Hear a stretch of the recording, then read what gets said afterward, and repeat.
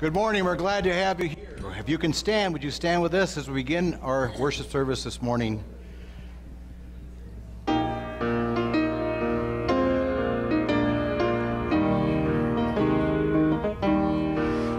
have come into his house and gathered in his name to worship him. We have come into his house and gathered in his name to worship him. We have come into his house and gathered in his name to worship Christ the Lord. Worship him, Christ the Lord. So forget about yourself and concentrate on him and worship him. So forget about yourself and concentrate on him and worship him. So forget about yourself and concentrate on him and worship Christ the Lord. Worship him, Christ the Lord. Let us lift up holy hands and magnify his name and worship him. Let us lift up holy hands and magnify his name and worship him.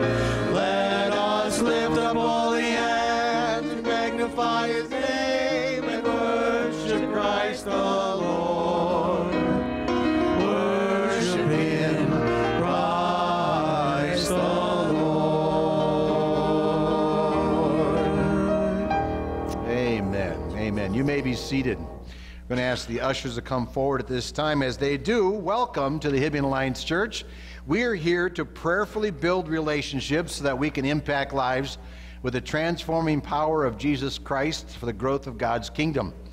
One of the things we've discovered of late, and I'm not going to go through the whole announcement again I gave you last time, but we need to begin to retool, revitalize what we're doing to have a greater impact in our community. So I've been asking you to please sign up for a personal assessment on what motivates you, and then in April we'll be working together as a congregation in a very fun method of talking about those things and putting us into different groups, and it's really a congregational builder of relationships. So thank you. There's 18 of you that have already signed up on the bulletin board by the outside office, by the water fountain.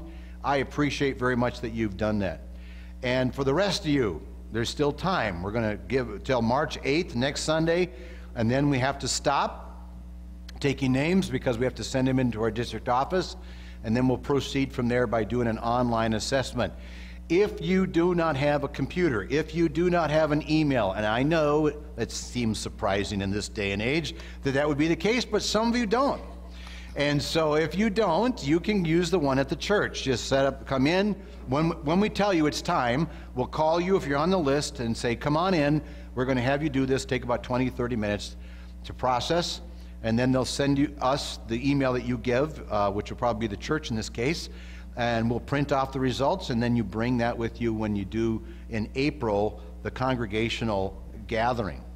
So if you are a leader within the church, and that means leader of committees or departments or on the board, if you are a leader especially, we want you to be a part of this because the leaders need to set the course.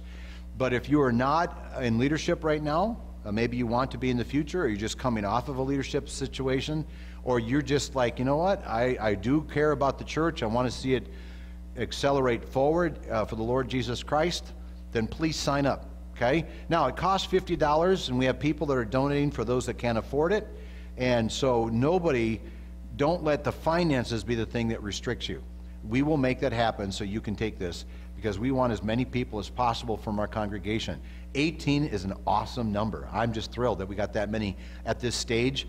I'd like to see that at least doubled, if possible, or maybe larger. So if you haven't signed up yet, and you want to be a part of the ground floor on revitalizing our work for the Lord Jesus Christ, then please sign up on that bulletin board outside the office. Other announcements are in your bulletin. I'm just going to say this real quick. so that you, if you're in this department, please read those announcements. Alliance Women, there's an announcement there for you regarding next week. Youth, there's an announcement there for the end of the month. And we are planning for Easter, Good Friday Easter service. And on Good Friday, we're going to do the Stations of the Cross again. And we're going to set up each station in the gym for time of prayer and reflection. And it's a little different than we normally do on Good Friday, but we've done this a couple of times now. But we need canopy tents. If you have one that you can donate for that weekend, please let me know. Then we'll set up the different stations in these different locations. And you can come and just be a part of that on Good Friday evening. And then I found out this morning, it is for certain that we have someone to lead the Easter breakfast.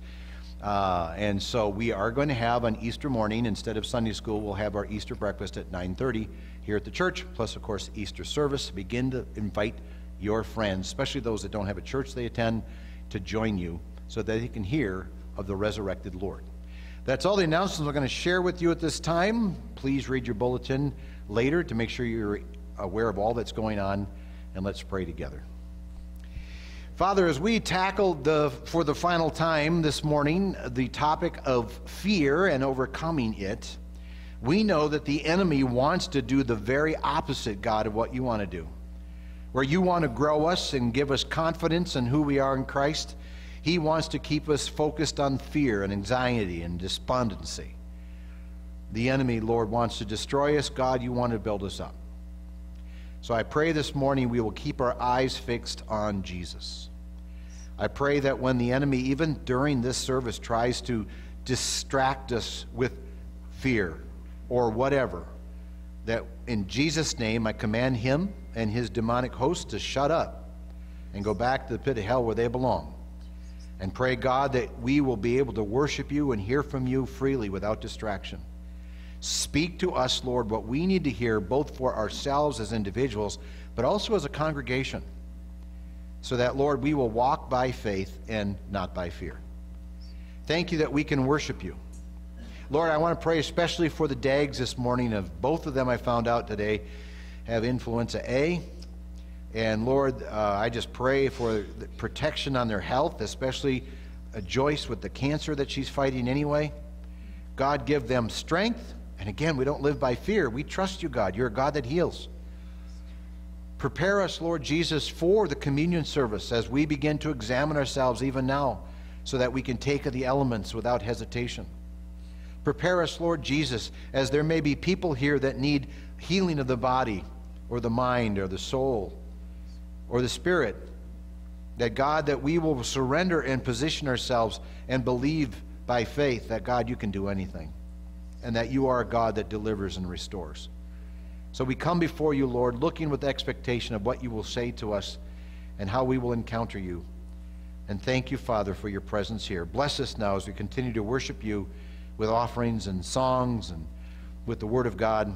Praise your holy name. In Jesus' name I pray. Amen.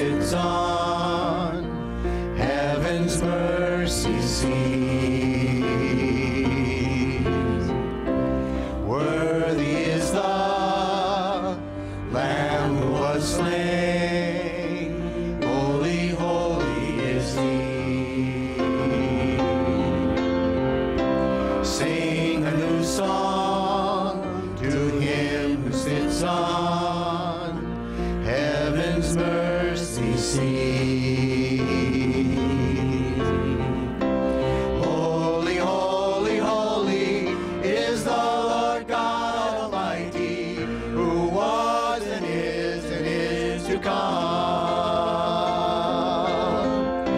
With all creation I sing praise to the King of Kings. You are my everything, and I will adore you.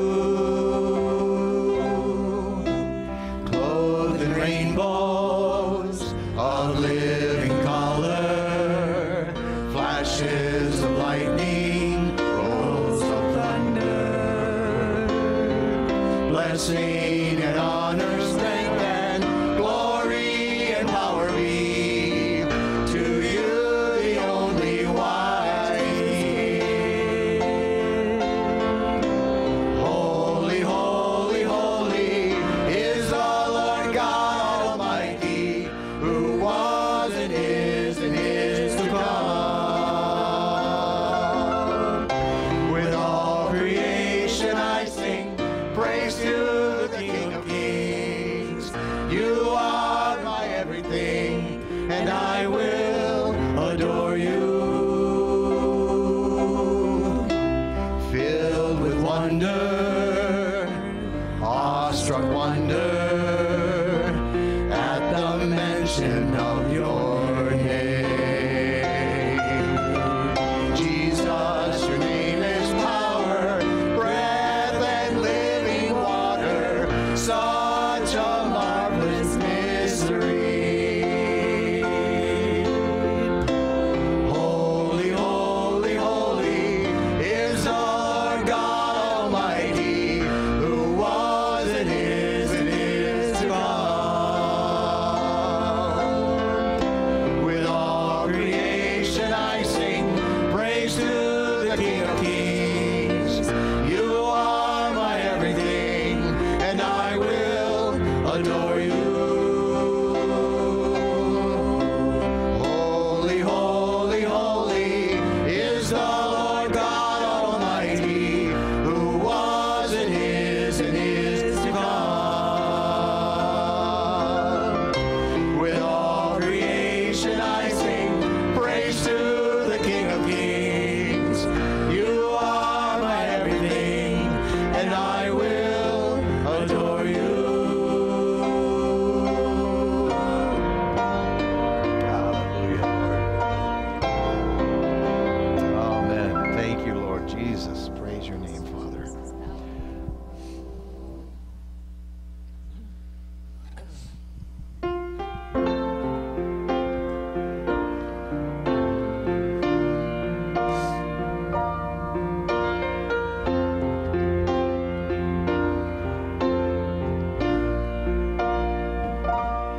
All who are thirsty, all who are weak, come to the fountain.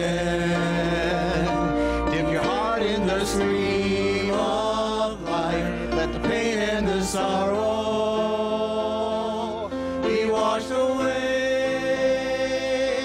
in the waves of His mercy.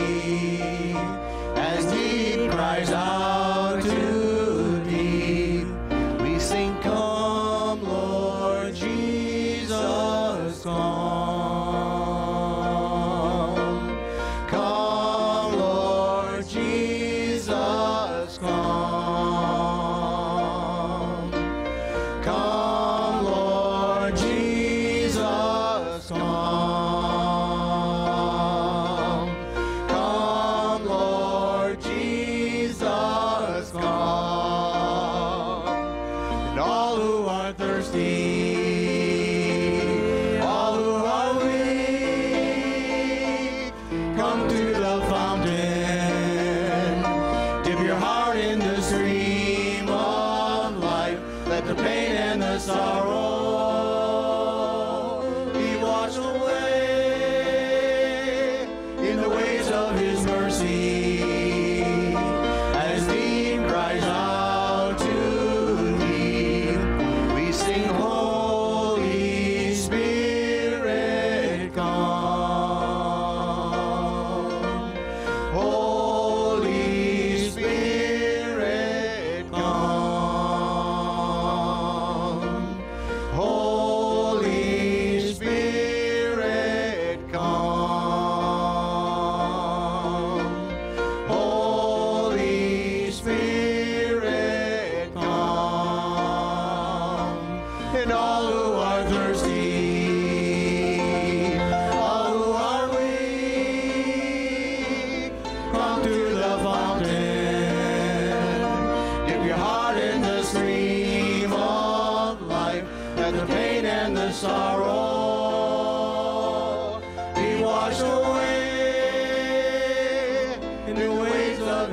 mercy, as deep cries out to deep.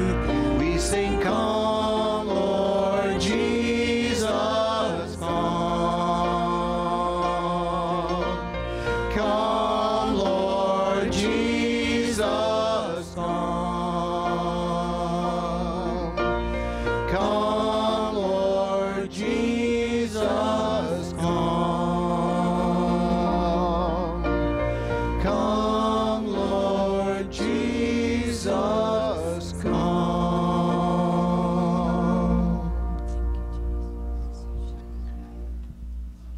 Father, what we do here is nothing if your presence isn't with us.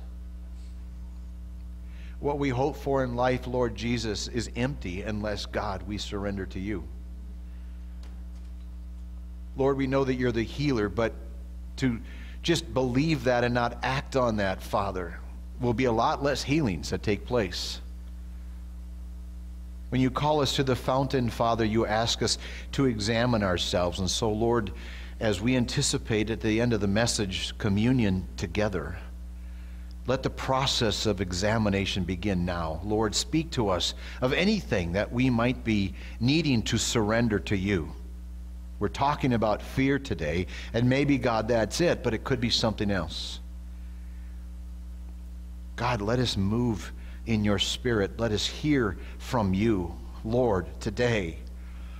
Let this not be a religious service, but God, let this be a time in which we encounter you, not only for this moment, for our lives this week, that we would be a powerful, walking testimony of Jesus Christ before others.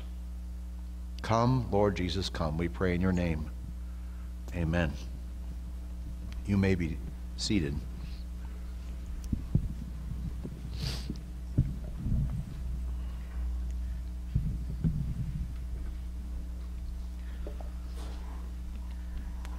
We are continuing. If you're just a guest with us for the first time today, we have been going through a series called Soul Care, where we've been addressing some of those things in our soul that even though we have been redeemed as believers, we have been saved by the grace of the Lord Jesus Christ, there may be some scars from our past that have been holding us back from exploring and enjoying all the fullness of God's glory. And so we've been going in the process of looking to see if there's anything there and then addressing it according to God's word. So for a few months now, we've been examining the health of the redeemed soul. Using Soul Care book by Dr. Rob Reimer as kind of our format, we have been looking at the 7 transformational principles of a healthy soul. Our identity is in Christ. We need to start there. Repentance needs to happen when we fail. We must face and purge family sin patterns. Forgiveness is a command and a key to strong spiritual health. We must be forgiving of others. We must press into God for a healing of those wounds we perceive as unhealable, and today we claim victory over our fears, recognizing that they indeed can be overcome. This is crucial as we begin the process of dovetailing this message with the final transformational principle on deliverance. And so I'm just going to give you quick the setup for that. If you've been following along and using the book as a format for yourselves of Soul Care, we are now in, I believe, the 7th chapter. We'll begin next week, and that's on deliverance. This is the one aspect, and there's others I'm sure, but the one that even mature believers would rather not engage with. And that is overcoming the enemy by challenging him on his own ground.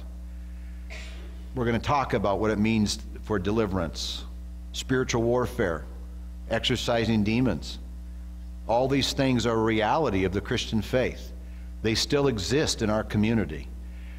And we're going to talk about how we can claim victory even over those things. And that's why I think our author, Dr. Reimer, put the struggle of fear before we get to the struggle of deliverance. Because many people even that are mature in their faith, say, you know what, I'm willing to teach Sunday school, I'm willing to lead Bible studies, I'm willing to go serve at food shelves, I'm willing to do those things, but God, please don't call me into deliverance ministry. That's fear. God said that we have the faith of Jesus Christ. The gates of hell cannot prevail against us. And we're going to talk about that in the next 3 weeks. So I want to make sure you know that. So as we're going through this study on the final study of the 3 that we've done on fear, that you'll be keeping that in mind and not saying to yourself, I think the best course for me is now to take that vacation I was thinking about taking. Don't run from it. Come and learn from the Lord Jesus Christ, okay? So we're going to look at David's life and spiritual legacy. King David, you remember the man David. You remember him. The biggest thing that stands out is the story of David and Goliath, okay? He takes the rock and he kills the lion and the bear. Those are the things that we remember most about David. And then we remember his failure with Bathsheba. And those are the kind of things, he was king, okay? That's kind of the quick picture we get of David. I want to remind you of David's life because he faced many fears in life.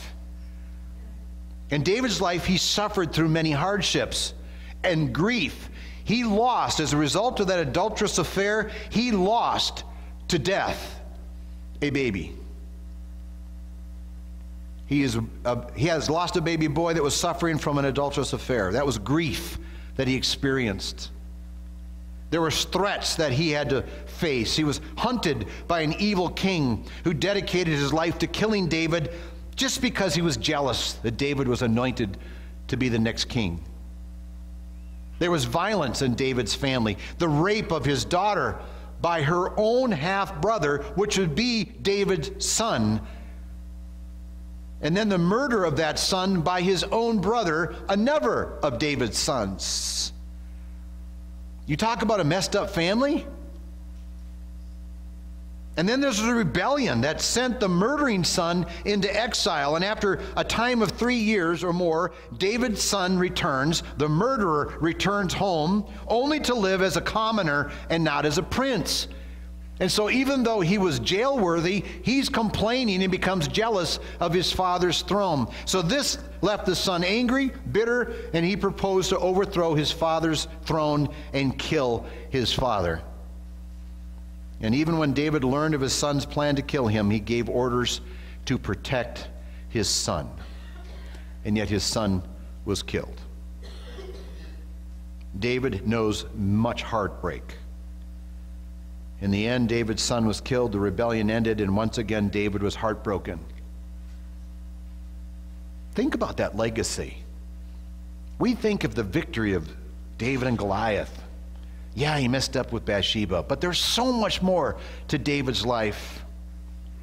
And this is but a small portion of the life of David. But you can see that he spent much time in fear for his life, hiding in caves, on the run. How did he survive all of that? This is what I want to land on for us, is because if we have fears in our life, they may not be as bad as David's fear. Or they may be in your mind, your perception of what you've gone through in life. How can we get through those kinds of things? Well, David's answer to fear is, I see it in Psalm 27. And we're just going to go through this point by point. Number one, he was fixed on the Savior. He was focused on God. The thing that he knew he needed help from, he was going to get from God. The Lord is my light and my salvation. Whom shall I fear? With all this stuff going on, God, focused on him, who shall I fear? The Lord's the defense of my life. Whom shall I dread? Whom shall I be afraid? Now understand, David was a real flesh and blood person of history. When he was on the run from Saul and from Absalom, when his life was being threatened on different occasions, not only by people he knew or his family members, but also the enemies of Israel, the threat of death again and again and again was real for him.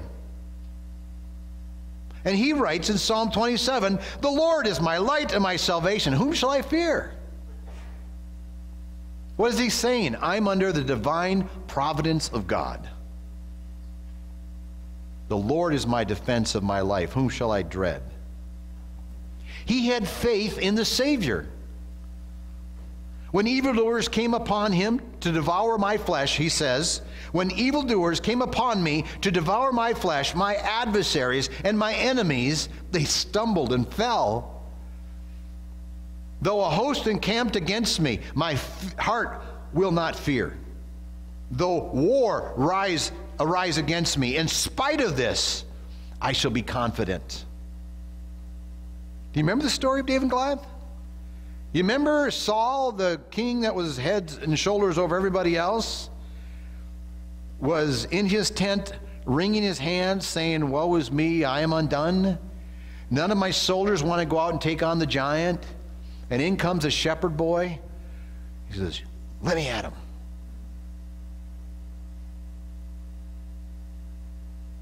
David had a faith to believe that God could do the impossible.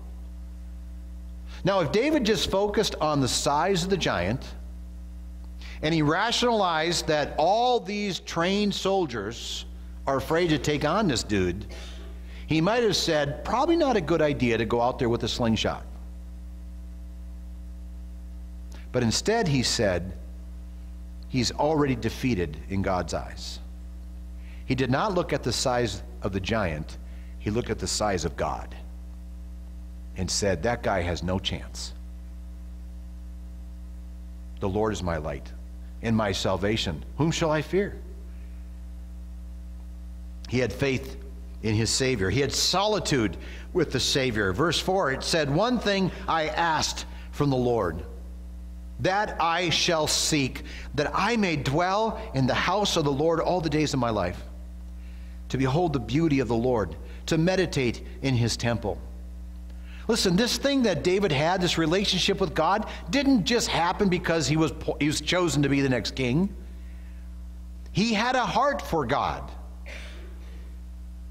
When he was out watching sheep and he was just a little shepherd boy, he was playing his harp, he was singing to the Lord.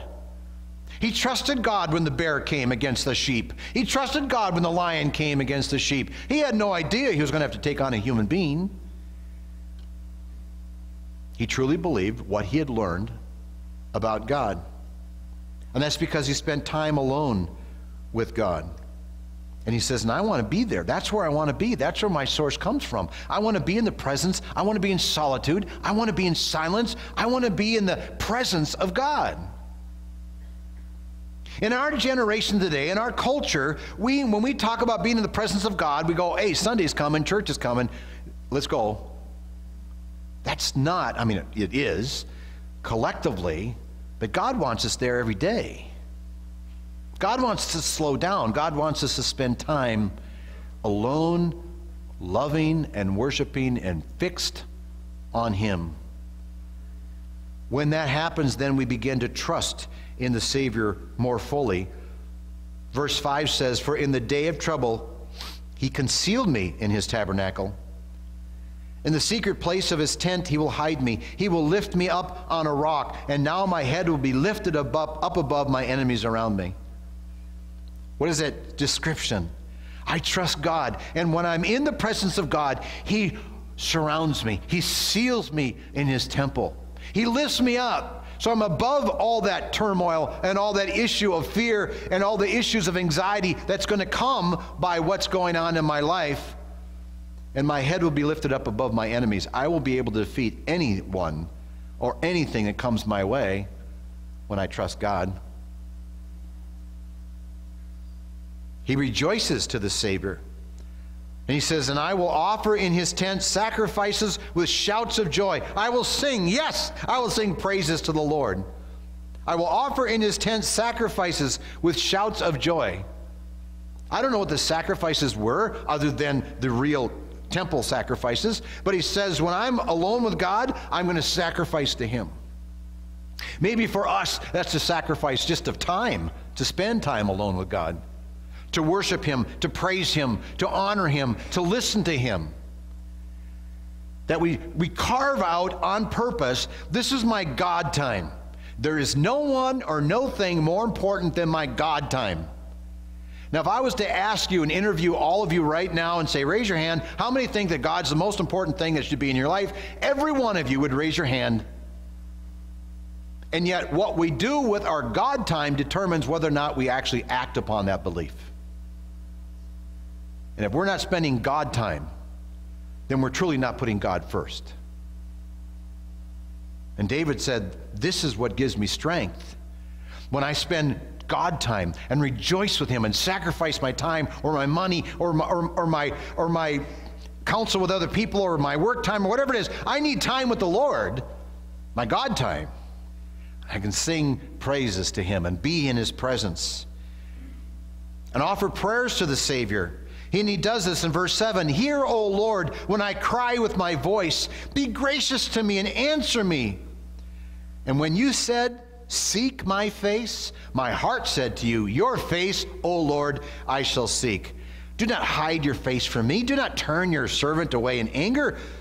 You have been my help. Do not abandon me, nor forsake me, O God of my salvation. What was the relationship here? He says that he cries unto the Lord, be gracious to me and answer me. And he says, and when you say to me, seek my face, when you say to me, I need God time, his response is, I'm there. It's not an option for me. I need to be there. For all that's going on in my life, I cannot deal with it alone. I need time alone with God. And when there's prayers and there's rejoicing and praise, there's also needs to be time of study with this for the Savior. He writes in verse 10, for my father and my mother have forsaken me. In other words, they've died. But the Lord will take me up. Teach me your way, O Lord, and lead me in a level path because of my foes. Teach me. That means I am a student and you are the teacher. Where do we learn the most about God? It's in relationship with him, but how do we know how we're supposed to live? How do we know what God's holiness is like? How do we know what it means to have the character of Christ? How do we know what tools are available to defeat the enemy? It's in God's Word from Genesis to Revelation. Interesting, in the little video clip we watched this morning in Sunday school class, Dr. Reimer said that when we talk about the Scriptures are under the inspiration of the Holy Spirit, okay? All Scripture is inspired, Timothy tells us. That is not, it is inspired simply for the writers to write down what God wanted to say. He says it is inspired every time we read it. We should be anticipating an encounter with God because it's power, it's truth. It's not just information. So do we ask God, teach me from your word? Do we study the word to learn from God and how to live? He said this is one of the steps that he has, overcoming his fear. The Lord's my salvation, my light, my salvation. Whom do I fear? These are the things that I go through in order not to live in fear, but to live in faith and strength. Then he talks about protection from received from the Savior. Do not deliver me over to the desire of my adversaries.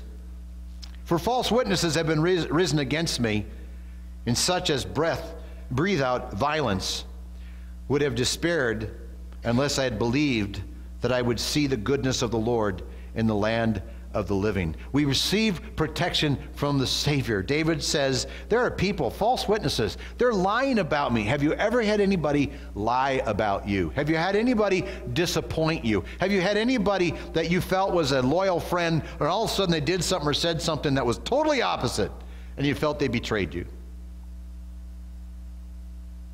And that's what David's talking about. I've had people say false things against me. I've had to go run and hide in caves. There's all these things that are going on, and he writes and says, my protection, though, against all these things is the goodness of the Lord. In the land of the living, I trust God. I believe that he'll walk me through this. And so what is his final instruction? Wait on the Lord. Wait for the Lord. Be strong and let your heart take courage. Yes, wait for the Lord. And again, in our day and age, and it's different, but some of the things are probably the same in terms of how we deal with this. But to wait on the Lord means to wait on the Lord. What we want when we're looking to God is a quick fix. God, I'm not feeling good. Please heal me now. Would be preferable. God, I got financial issues. Please take care of those. Now would be nice. We run to the mailbox, hoping there's a check in there. God, all these things are going on in my life. I'm not waiting for you as much as I'm expecting you're going to answer my prayer, because I'm a consumer, God, and I need to consume these answers right now. God says, I want relationship with you. And that takes time. You need to nurture it. You need to be in my presence. You need to know who I am. And if you're having difficulty, then time together is the best answer. That means pushing other things aside and making me the center and the focus of your life. Wait for the Lord. Be strong and let your heart take courage. Yes, wait for the Lord. Nice thing about the notes this time, this was a pretty easy sermon to craft because he put it all there for us. I just had to write in the headings, okay? But again, we can go from knowledge to action on these things that we see in front of us. Not yet. But we're going to do that in a minute. We're going to come to the table of the Lord. We're going to do something a little bit different this time. Our worship team is this time is with you, which is nice. As a congregation, we're going to do this together. We're going to take communion together. But there's a couple of things I want to give you these instructions, okay? Number one, as we come to the table of the Lord, we're talking today about fighting fear and living in faith. So, as this song that is going to be played in a few moments is playing, the servers are going to serve you the elements. Do not take the elements until you're instructed to do so. But the bread will come first and the cup will come right afterwards, okay? Hold those, listen to the music, listen to the song about that we're no longer slaves to fear, but then be asking God, Lord, what are the fears of my life? What are the things that still keep me in chains? The things that I don't really trust you with. Before I take communion, I want to know what those are, so that I can surrender those and confess those and ask you, God, to remove those from my life. So as our servers, I'm going to ask you to come forward now. As you're being served this morning, and as that song's being played, please remain seated and just be praying and seeking God about any fear that may be in your life. And turn it over to him today. This is your turn to say, God, I want to be like David. You're the light of my salvation. Whom shall I fear? I'm going to spend time in your presence. Gather in front. We haven't served so long they don't even know where we're standing anymore. Okay, just come stand right in front here because I'm going to serve you in a second.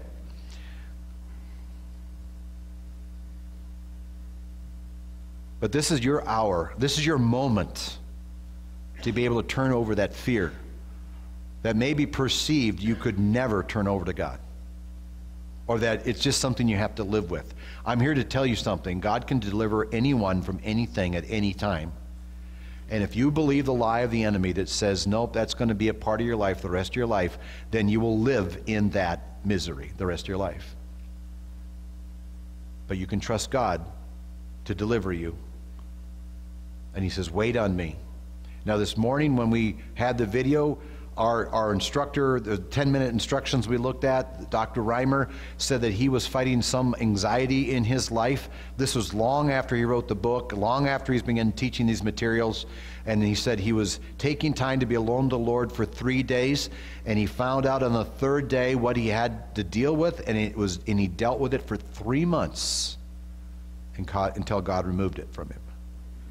But what it did was it drove him to have quiet time with God multiple times every day for 3 months. God wants relationships with us. He wants time with us. And sometimes our suffering, sometimes our fear are to pull us closer to the Lord. But don't live in the fear. Live to believe by faith that God can do anything, because He can. Once we're done with this, we're going to have the worship team come up and sing one final song, and you're going to be invited, if you want, to go back to the back room back here and ask people to pray over you for divine healing of whatever it is that you might be grappling with. But for now, let's pray, and then this song will start, and we'll pass out the elements. Again, please don't consume them until I give you instructions to do so. Let's pray together. Heavenly Father, I'm excited about this because, Lord, there are things in our lives that give us angst, anxiety, health issues, financial issues, Lord Jesus, even our own character issues. Sometimes we don't feel worthy. All of those are things, God, that you can deliver us through and from. If there's anyone here today, Lord, that's struggling with a fear, that the enemy has put them in bondage to a fear, that today would be the day of deliverance because they surrender it to you. And then seal that surrender with communion.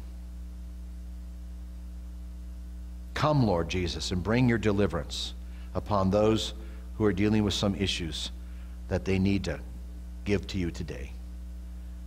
I pray in Jesus' name. Amen. You can start.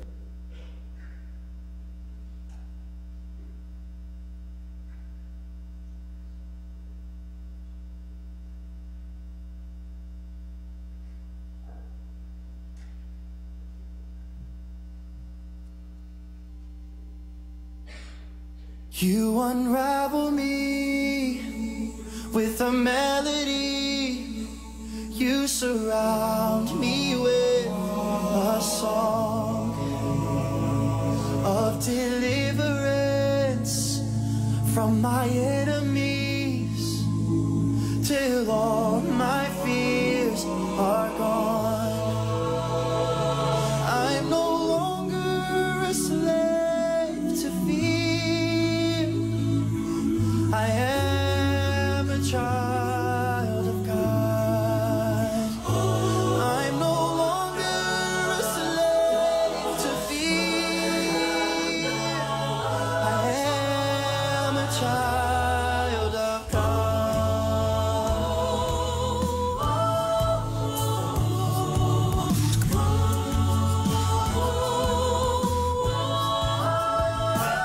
From my mother's womb, you have chosen me. Love has called my name. I've been born again into your family. Your life flows through my veins. I'm no longer a slave to fear. I am a child of God. I'm no longer a slave to fear. I am a child of God.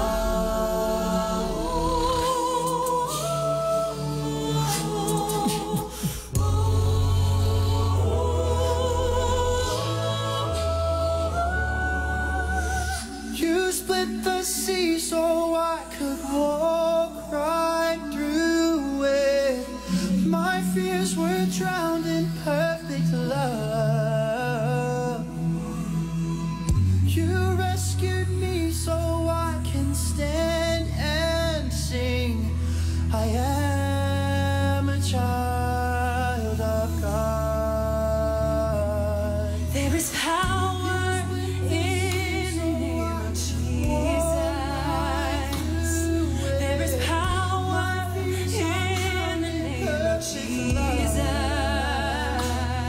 There is power in the name of Jesus to break every chain, to break every chain, to break every chain, to break every chain, to break every chain, to break every chain. chain. He breaks every chain. We're no longer slaves. We're no longer slaves. We're no longer slaves. He broke every chain. We're no longer slaves. We're children of God.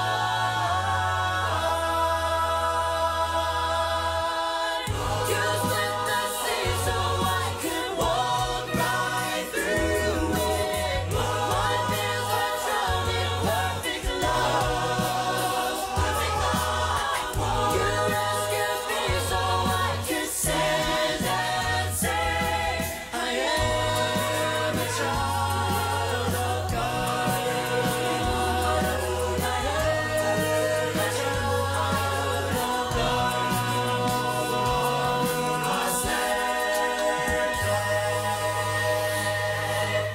I am a child of God.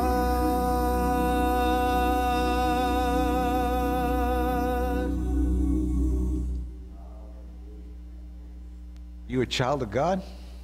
Do you believe in what Jesus can do for you? To deliver you from all fear, all anxiety, all sickness, all suffering, all peril. No matter what goes on in our life, God says, come unto me, all who are burdened and heavy laden, and I'll give you rest. We may have to go through some things that are not that pleasant, but God says, I'll be with you through the whole process. Trust me in this. Spend time with me. Know me, and know my love for you.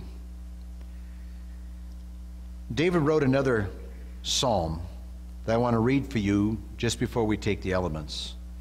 It's one that's very familiar, and in a moment we're going to pray it together, but let me just read it to you first. It's called the 23rd Psalm. He said, the Lord is my shepherd, and I lack nothing. Now, we normally read it, I shall not want, and it can be confused with, well, why would we say that after we say he's my shepherd, I do not want? It's not I do not want. It means I lack nothing. God's my shepherd. God takes care of me. I don't lack anything.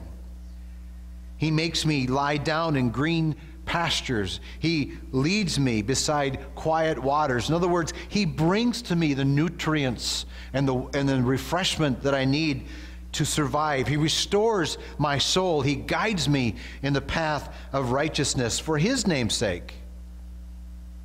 And even though I walk through the valley of the shadow of death, I fear no evil.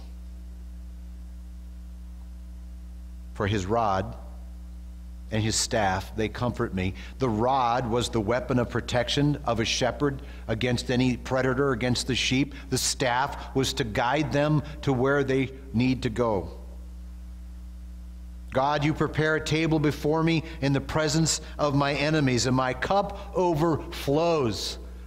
You get the imagery of that picture that we're sitting at the table of the Lord. Right now, we are having together at the table of the Lord communion, and we are in the very presence. The enemy is all around us. The world is calling for the church to get out of its life. The world is saying God doesn't exist, or if he does, leave us alone.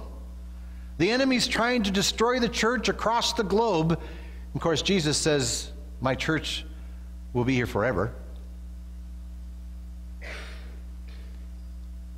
But God has prepared us a table in the midst of all of our enemies, and says, surely goodness and mercy, loving kindness will follow me all the days of my life. And I will dwell in the house of the Lord forever. I will be with God forever. So we are at the table of the Lord today, the Lord's table. We are to take the bread that represents his body that was broken for us. It was bruised for our iniquities. By his stripes we can receive healing, not only of the soul, but of the body, the mind, the strength. And the cup is the cup of Jesus Christ. It is the blood, represents the blood that was shed on Calvary to pay for the penalty of your sins and my sins and all the sins of humanity from all time. And when we accept Christ and his forgiveness, and we surrender to Jesus as our Savior and our Master, we're adopted into his family. And so we eat the bread and we drink the cup to proclaim that and to remind us of his sacrifice for us, and our strength is in him. So let's eat and drink together.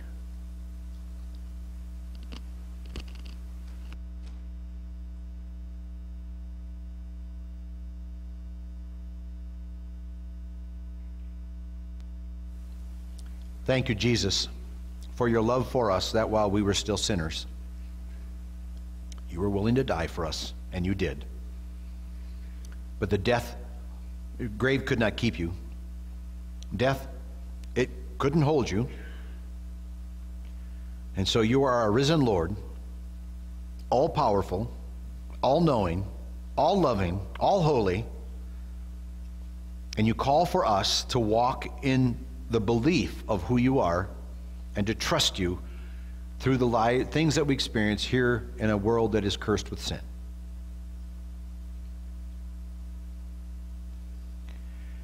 So God, thank you for our salvation, and thank you that we can anticipate by faith healing of the body, soul, mind, and strength. So as we close this part of the service, I'm going to ask that our worship team come forward, and I'm going to ask that we would pray together. You have to look up, if you probably all know this, but you want to look up, it's up here on the screen, the Lord's Prayer, and make this your prayer. Even though it's this prayer of David, make it your prayer this morning. Let's pray together. The Lord is my shepherd, I lack nothing. He makes me lie down in green pastures. He leads me beside quiet waters. He restores my soul. He guides me in the paths of righteousness for his name's sake. And even though I walk through the valley of the shadow of death, I fear no evil, for you are with me. Your rod and your staff, they comfort me. You prepare a table before me in the presence of my enemies. You have anointed my head with oil. My cup overflows. Surely goodness and loving kindness will follow me all the days of my life, and I will dwell in the house of the Lord forever. And all God's people said, Amen. Amen. As we sing this final song together, if you would like prayers of healing, please go in the prayer room back in the corner here.